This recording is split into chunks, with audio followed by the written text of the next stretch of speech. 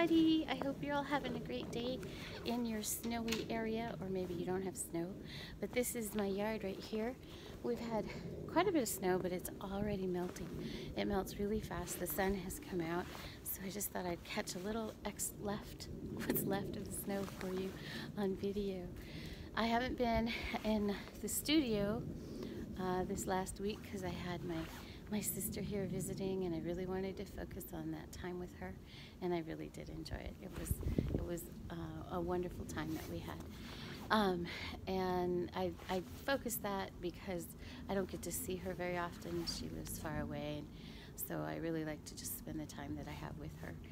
And then we had a sad thing happen this week. A dear friend of mine, we lost her to cancer.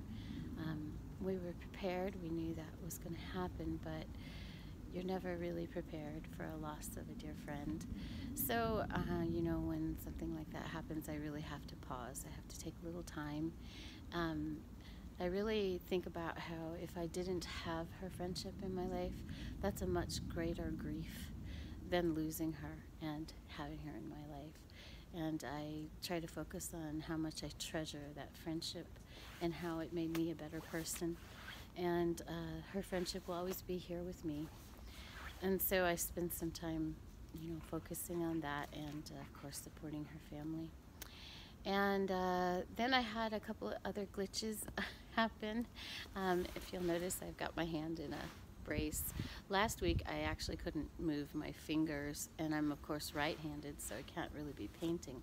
I can actually move my fingers now. I had some work done on it, and it's doing better. It's an old injury, and it takes maintenance to keep the arm moving properly, and I had been neglecting it. I was really focused on my friend who was sick, and my son who has a lot of appointments happening, and so I was staying busy doing things, working and moving my hand too much, and not doing the maintenance that I needed to do. So by neglecting that, I now have a damaged hand, and I can't paint right now. I think it'll probably be another week or so before I can start painting again, but it's on the mend, so that's really good.